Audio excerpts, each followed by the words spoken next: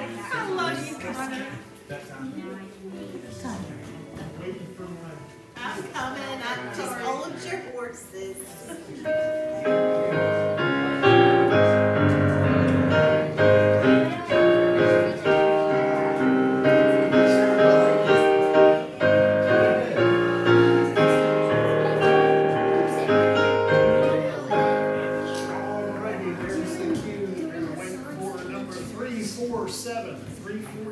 Oh, happy day, and I hope it was a happy day that you're saved. Amen. That you're saved, when you're on your way to heaven, it's a happy day. 347, and when you found it, you can stand with me. Number 347. Happy day that fixed my choice on thee, my Savior and my God.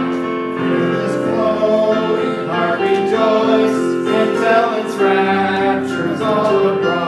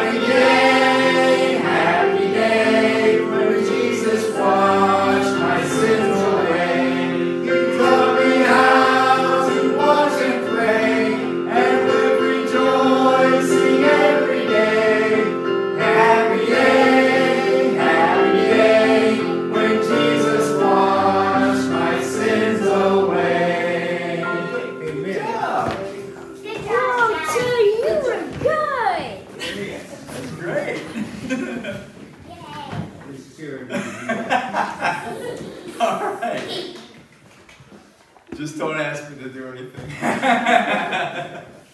All right. Well, these are our verses for this week, so let's say our verses together, okay? Starting with Proverbs 27:5. Ready? Proverbs 27:5. Open rebuke is better than secret love. 1 Timothy 5:20. Them that sin rebuke before all, that others also may fear. 2 Timothy 4:2. Preach the word, be instant in season, out of season, reprove, rebuke, exhort with all long suffering and doctrine. Titus 2:15. These things speak and exhort and rebuke with all authority, let no man despise thee. James 5:20.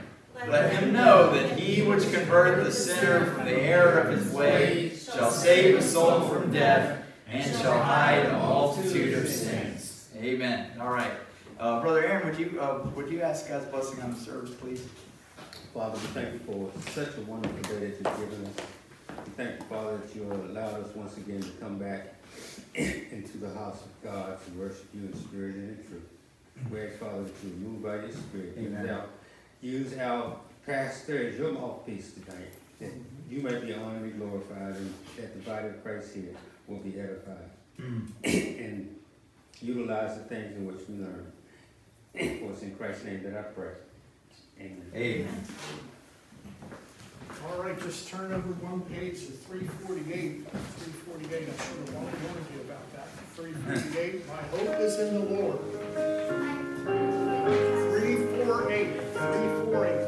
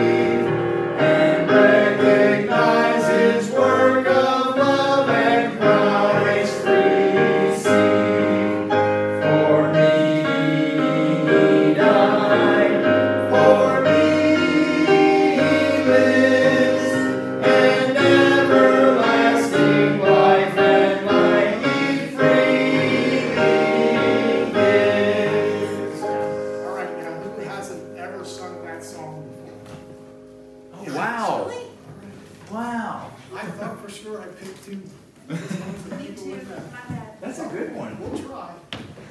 That's a good one. I like that one. Me too. Okay. Well, we're going to go ahead and take up our offering. And so let's give with a heart of thanksgiving. And I know the Lord will bless you for that. After that, we'll go ahead and let the young people be dismissed and go to their class, the Garrisons. Okay? All right. We got 3 ushers. Okay. All right. All right, Jonathan, you want to lead us in prayer, please? Father, we thank you again for another opportunity to be in your house. We thank you for the good quality music that we have here at the church. We thank you for Brother R. Scott, the pastor, and their leading and direction on that.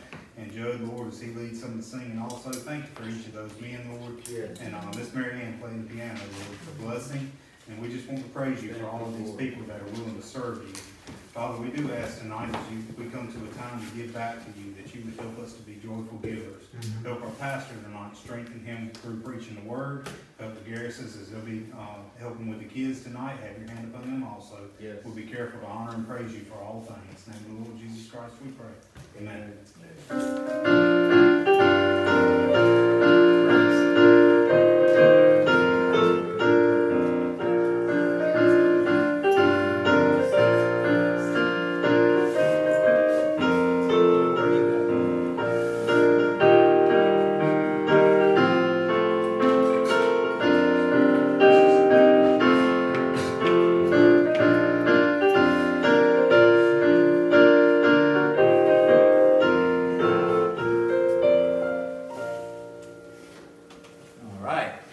So young people, you can go ahead and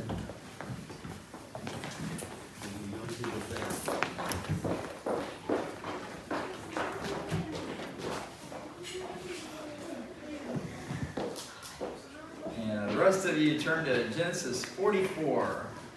Let me get my Bible here.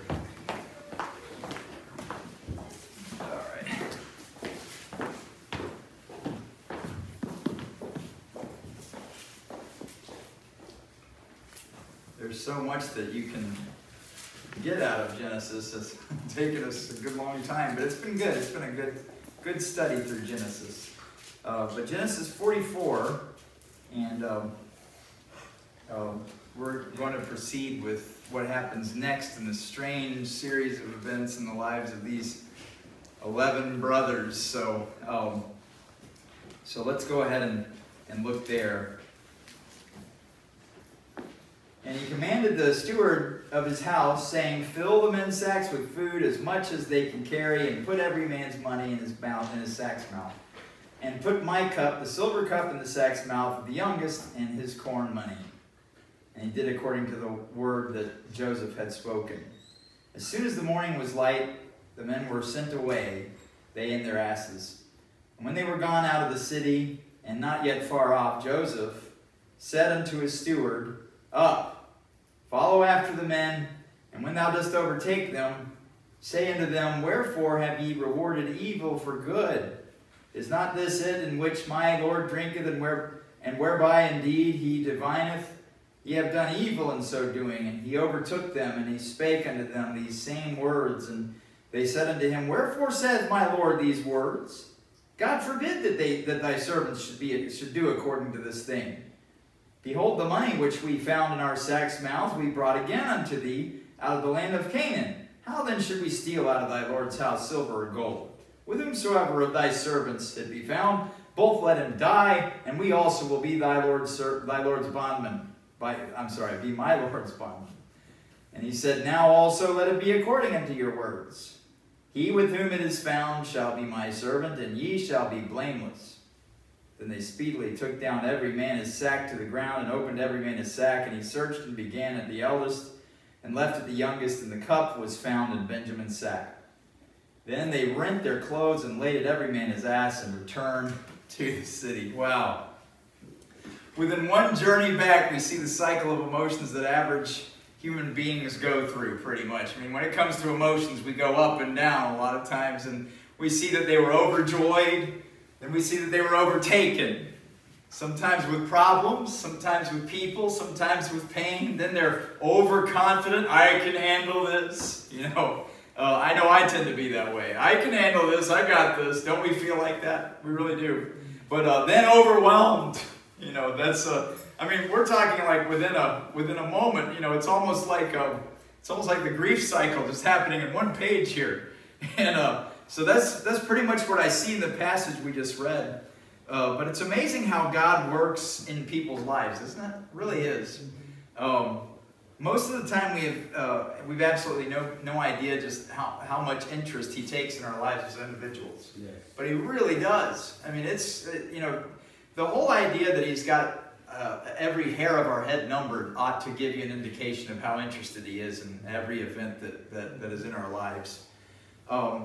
Sure, he loves the church as a body, just as he loved the nation of Israel as a nation, but within the body of Christ are intricate little details. Yours, He cares about each of us individually. He cares about every little problem, trial, different things that we face. It's all His business, and it's very important to Him.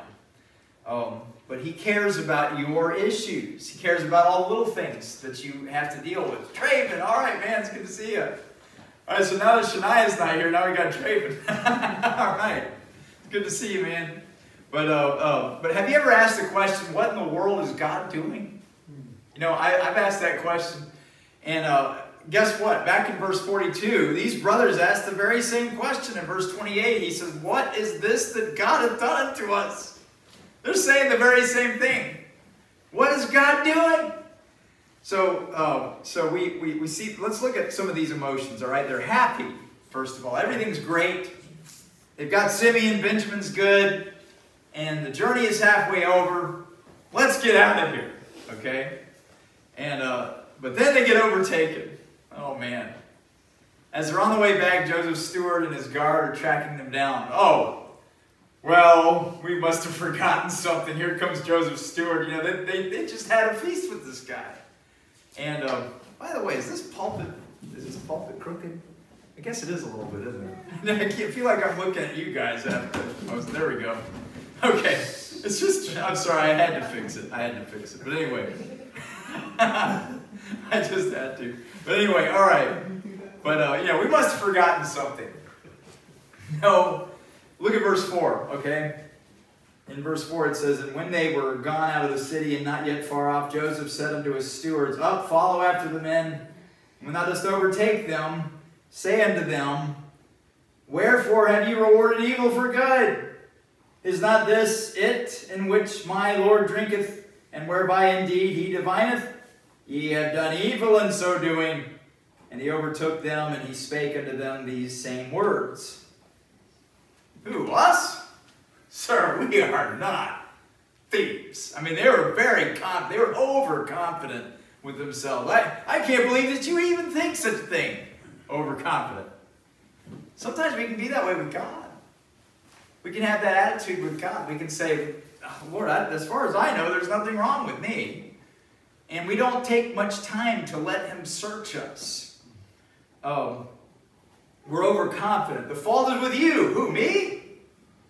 No, I fast twice a week. I pay tithes of all. I pray all the time. I read the Bible all the time. I confess sins all the time. I witness all the time. Not me. You. The finger's pointing at you. He's pointing at me. These guys are overconfident. Look at verse 7. And they said unto him, Wherefore saith my Lord these words? God forbid that thy servants should do according to this thing. Behold, the money which we found in our sacks' mouths we brought again unto thee out of the land of Canaan. How then should we steal out of thy Lord's house silver or gold? With whomsoever of thy servants it be found, both let him die, and we also will be my Lord's bondmen. That's a real big statement right there. They're very overconfident. So I can't help but wonder what the steward must have been thinking. I'll tell you, if you look carefully, you're going to find humor in the Bible like crazy. It's funny. You know, I can imagine the stewards thinking, these poor guys, they really are speaking the truth. You know, I'm sure he's thinking, they really didn't steal the cup. I mean, my master set him up. You know, I mean, can you imagine what it must have been like to be the steward? But isn't this how we feel about some people that we know? You know, we look, this guy's looking at him, he's like, these poor guys, I don't know what in the world my master's doing, but they're innocent. Godly people. People that you know, who know better. Did the servant know that they were innocent? Sure. Verse 1 and 2 makes that very clear. All right, they were set up. Joseph says, put the cup in there. All right. But were the brothers innocent? Not by a long shot. See, they were guilty. Steward didn't know that. See, the steward didn't know his fate. He was basically following Joseph's directions. But they were not innocent by a long shot. And I'm going to tell you that when you start deifying people, you got to be careful about deifying people. About, well, so-and-so said this, so I'm not going to agree with this. So-and-so said this, so I'm not going to agree with this. You're either going to be disappointed or they're going to lead you down an evil path because you trusted them. And I mean, look, everything that I say, you need to look up. I take no offense when I'm preaching something, and if it sounds a little bit off, I like it when you're looking it up in the Bible and making sure that what I'm saying is true. And if there's anything that I say that's not true, you need to come to me about it after church and tell me, because I don't want to be preaching anything false. So it's important that we look to the Word. I've known all sorts of people that lost the sweetness of Christ because they listened to someone that they trusted and led them astray. Miss Helen, she experienced the fullness of the Holy Spirit. She shared with me her testimony, and she said the fullness was so great that I just couldn't help but smile in the middle of the church. Do you remember this? And she said the rest of the church just couldn't get a hold of that spirit that I had, and it started to feel dead to me, and so I had to find some other place, and she joined the Pentecostal church. And I'll tell you, they've got some great zeal. Those people have got great zeal. They are the most excited Christians you've ever seen, but their doctrine's off. And she said that she went there and she thought that she'd found her family, and they just, the whole doctrine that went on in the Pentecostal church, it just tore her down. She said she just lost her joy. It turned into something fake. But trust the Bible, not just what somebody says. Don't trust what somebody says and then just assume that it's right. Make sure that the Scriptures say it. I don't care who it is. I don't care how highly you esteem that person. Many people can be led astray. Listen to Proverbs 28:10. Whoso causeth the righteous to go astray in an evil way, he shall fall himself into his own pit, but the upright shall have good things in possession. But going back to this, the steward is just doing his job. I personally think he deserves an Emmy Award for this. I mean, he was doing some great acting here. Okay, he says, sounds good to me. But I'm going to change the terms a little. Because you guys aren't in charge, I am. I can just see him. I'm going to let the rest of you go, and the one that has the cup is going to stay here. Oh, boy.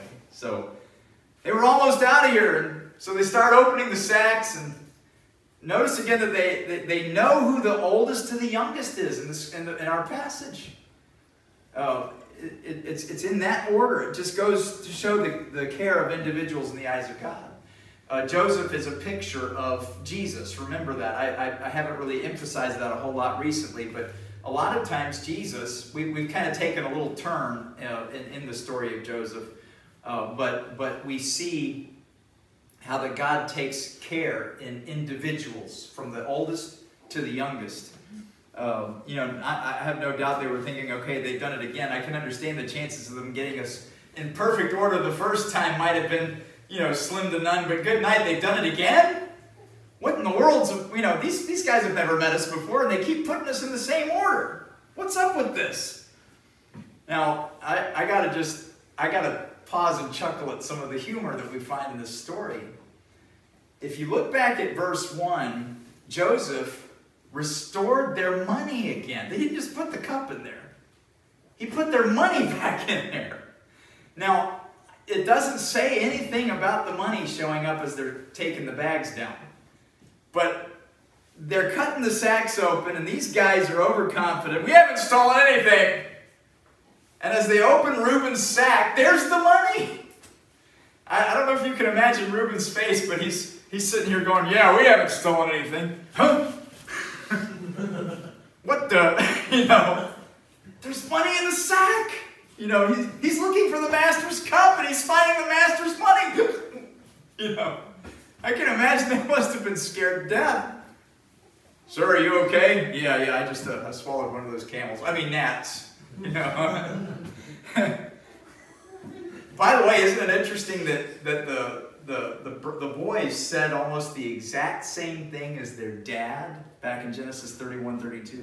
You don't have to look there, but I'm just giving you the passage. But his dad basically says to his father-in-law, Laban. I don't know what, I was thinking of another name, but anyway, Laban.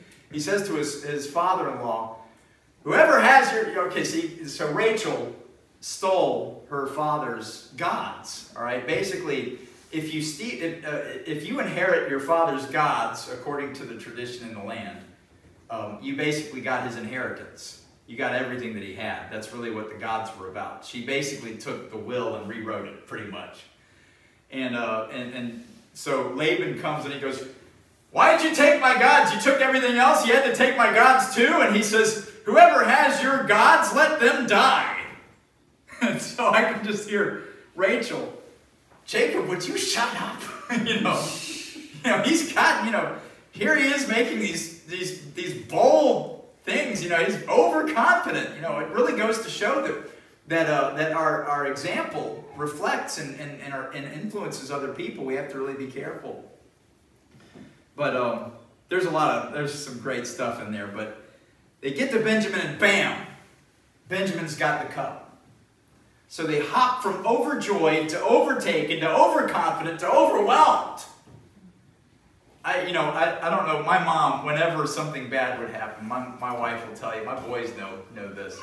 But whenever something bad would happen, or she would hear about something terrible taking place, she'd go, "Oh," just like that. Do you remember that? Okay.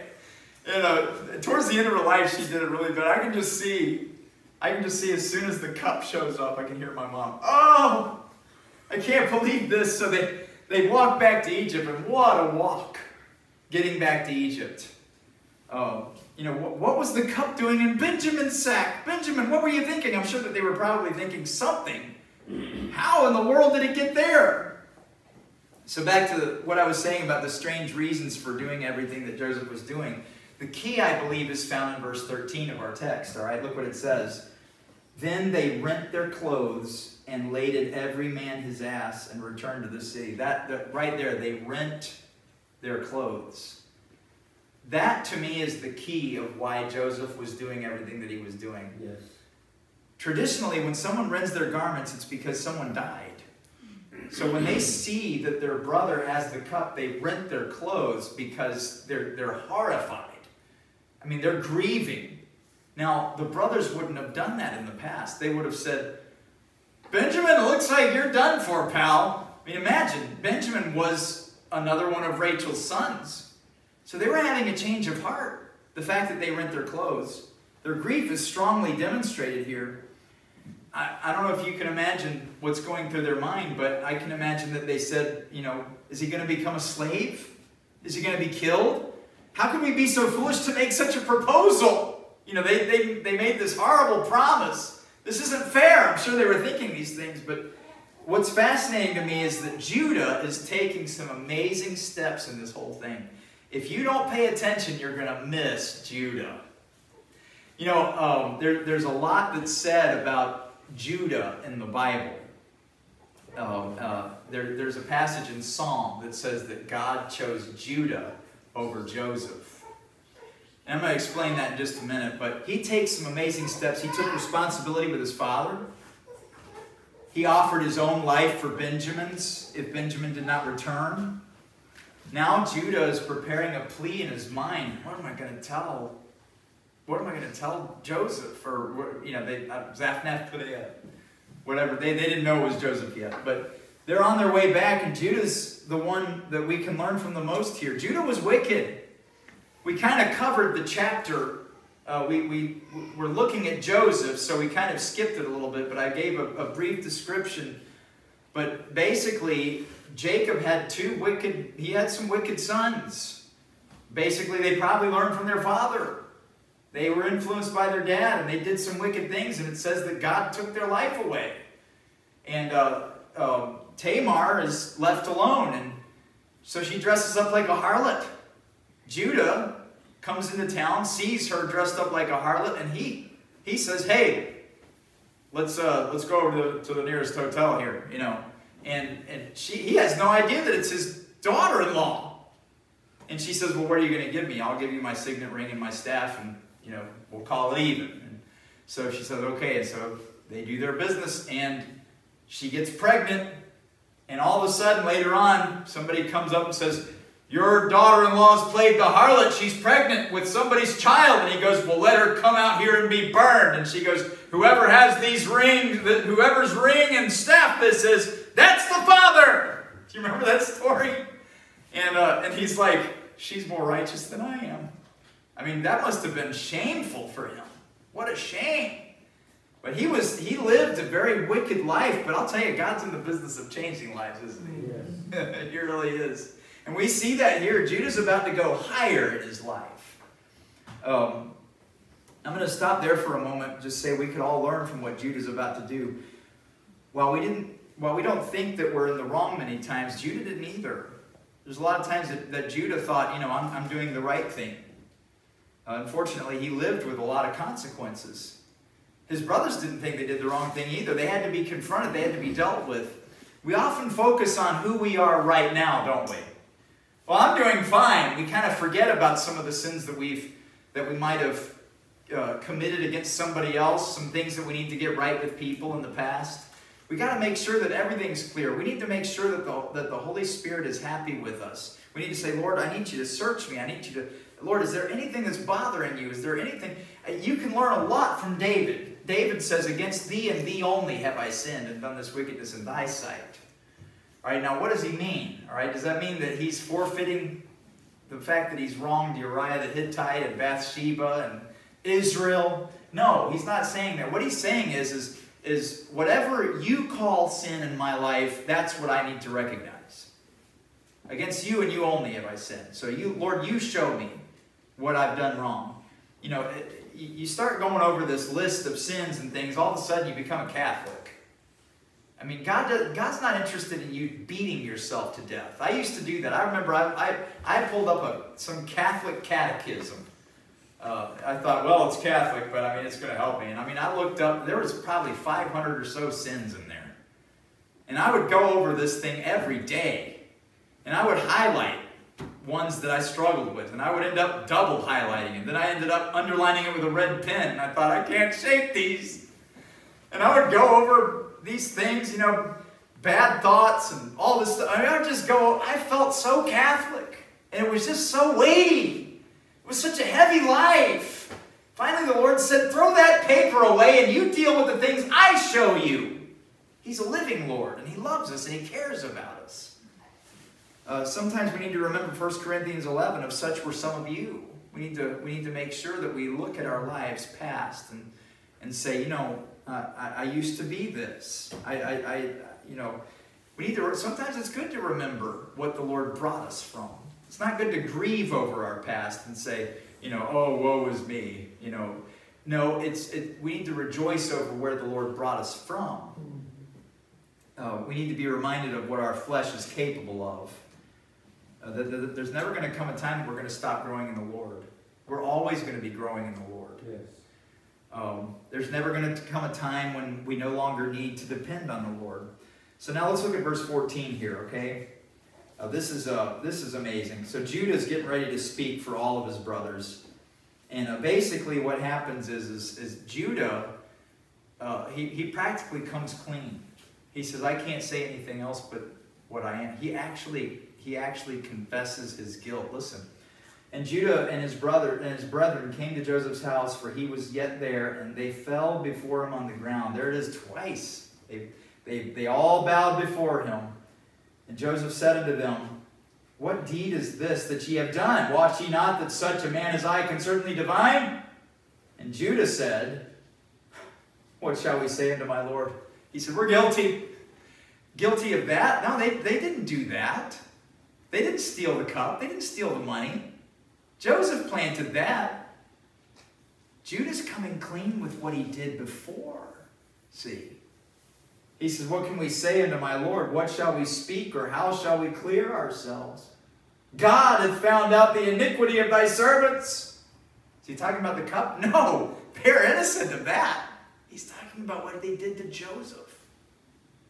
Behold, we are my Lord's servants, but both we and he also with whom the cup is found. And he said, God forbid that I should do so, but the man in whose hand the cup is found, he shall be my servant. And as for you, get you up in peace unto your father.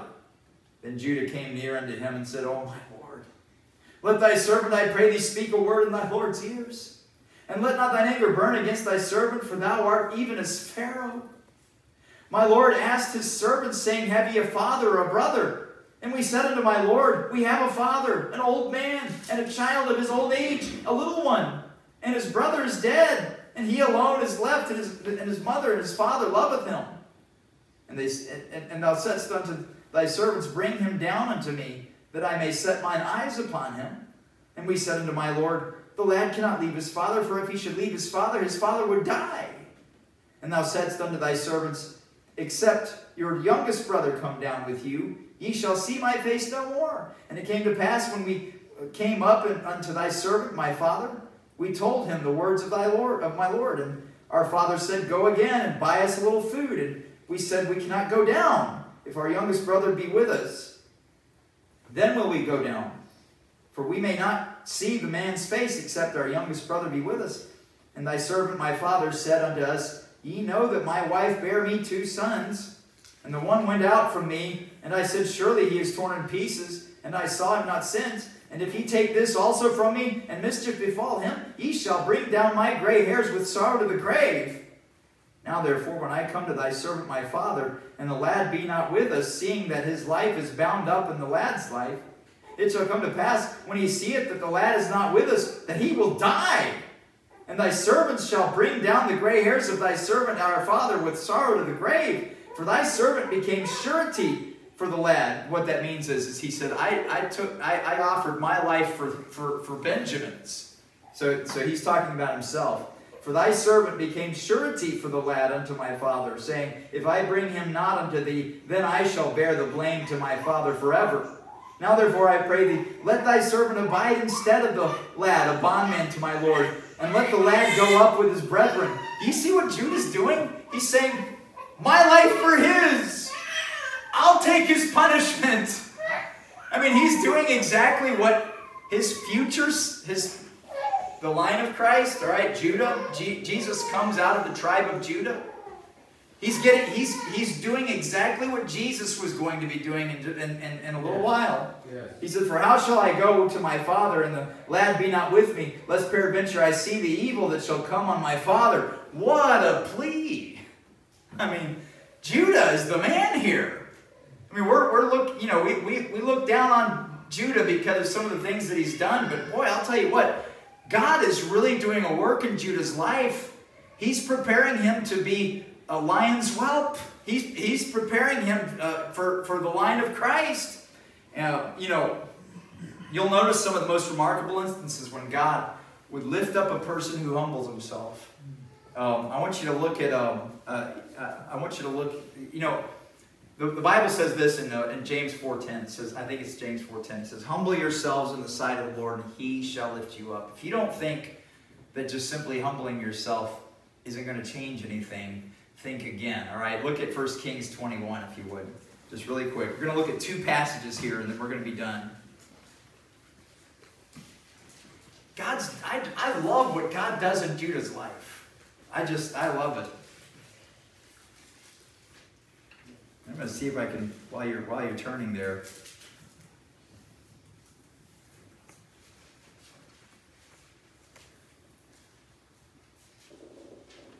I can't find it. All right, so 1 Kings 21 and verse 27. Look what it says. All right, so before we actually read it, I want to just remind you that this is the story where Ahab sees Naboth's vineyard, it's right next to the palace. All right, and what happens? All right, he says, hey, I'd like to buy your vineyard from you, pal. I'll give you 3 times the amount. I don't know exactly what he said, but Naboth says, no. You know, he knew, he did the right thing. You're not supposed to give your land away. That belongs to your family. He said, no, I can't do this. He said, well, it's right up against my palace. I want this thing. No, I can't do it. I would never betray my ancestors like this. And so he's sitting here having a pity party, and Jezebel comes in and he says, well, you're the king, aren't you? Just have the man killed. Then you can take it for free. Jezebel was wicked. And he does. She writes letters and falsely accuses him, and he ends up being killed, and Ahab's standing right there in the vineyard, and here comes Elijah. Mr. Peacemaker. All right. He says, look what it says in verse 27. And it came to pass when Ahab heard those words. Okay, so Elijah basically says, you're gonna die, Ahab. Your blood is going to, where Naboth's blood was spilled, that's where your blood's going to be spilled. And so this is what it says, and it came to pass when Ahab heard those words that he rent his clothes and put sackcloth upon his flesh and fasted and lay in sackcloth and went softly. And the word of the Lord came to Elijah the Tishbite, saying, Seest thou how Ahab humbleth himself before me? Because he humbleth himself before me, I will not bring the evil in his days, but in his son's days will I bring the evil upon his house. Wow! Can you imagine how the angels must have been feeling? Ahab? Lord, what's the matter with you? You know, this guy's wicked, you know. But you know, here's the problem. When somebody humbles themselves before God, he can't help himself. What makes you think that your sin's worse than Ahab? Let's look at another passage. I want you to look at 2 Kings 21. 2 Kings chapter 21. We're going to look at a couple of verses. We're not going to actually read through everything, but Manasseh was a wicked king. I mean, he was just probably the wicked of the wicked. Yes. Listen to how it's worded, the things that he did. I mean, this guy, when I think of Manasseh, I can't help but think of Marilyn Manson. I don't know how many of you know who that is, but he's like some liquid metal rock singer who's got a blind eye, and his pictures are always scary looking. They're very satanic. You know, he's known for the guy that rips Bible pages out of the Bible while he's singing his garbage. But that's who I think of when I think of Manasseh. I think of this dark Satan worshiper kind of a guy. I mean, he was wicked. But look at 2 Kings 21 and verse 2. And that's Manasseh, he did that which was evil in the sight of the Lord, after the abominations of the heathen, whom the Lord cast out before the children of Israel. So his wickedness was so bad that he did everything that the people were killed for before Israel came and took possession. I mean, he was a bad guy. Look at verse 6. And he made his son pass through the fire. What does that mean? That means he sacrificed his children. What a horrible man. I mean, he sacrificed to this God and observed times and used enchantments and dealt with familiar spirits and wizards. He wrought much wickedness in the sight of the Lord to provoke him to anger. Look at verse 9. But they hearkened not. Okay, so the prophets came. They tried to warn them. They hearkened not. And Manasseh seduced them to do more evil than did the nations whom the Lord destroyed before the children of Israel. You know what? If the Lord wants me to stop, I'm just going to make it even worse. We're going to commit more iniquity. I don't know what he was thinking, but he's basically saying we're going to commit more iniquity than the nations before Israel. We're going to do whatever we want. I don't want God in here. I don't want him anywhere near us. We can do whatever we want. We're free. I mean, he was something. I don't know what he was, demon-possessed or something. I don't know what his deal was. But he was wicked. Verse 16, moreover, Manasseh shed innocent blood very much, till he had filled Jerusalem from one end to the other. Beside his sin wherewith he made Judah to sin, and doing that which was evil in the sight of the Lord. This was a bad boy. I mean, he was wicked. It's historic that he actually took a wood saw and cut Isaiah in half with a wood saw. I mean, he was just a horrible man. And we think to ourselves, how could God ever forgive a man like that? But look over at 2 Chronicles. 2 Chronicles 33.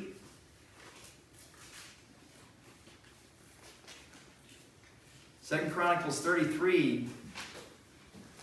This is right after the kings here. And verse 11.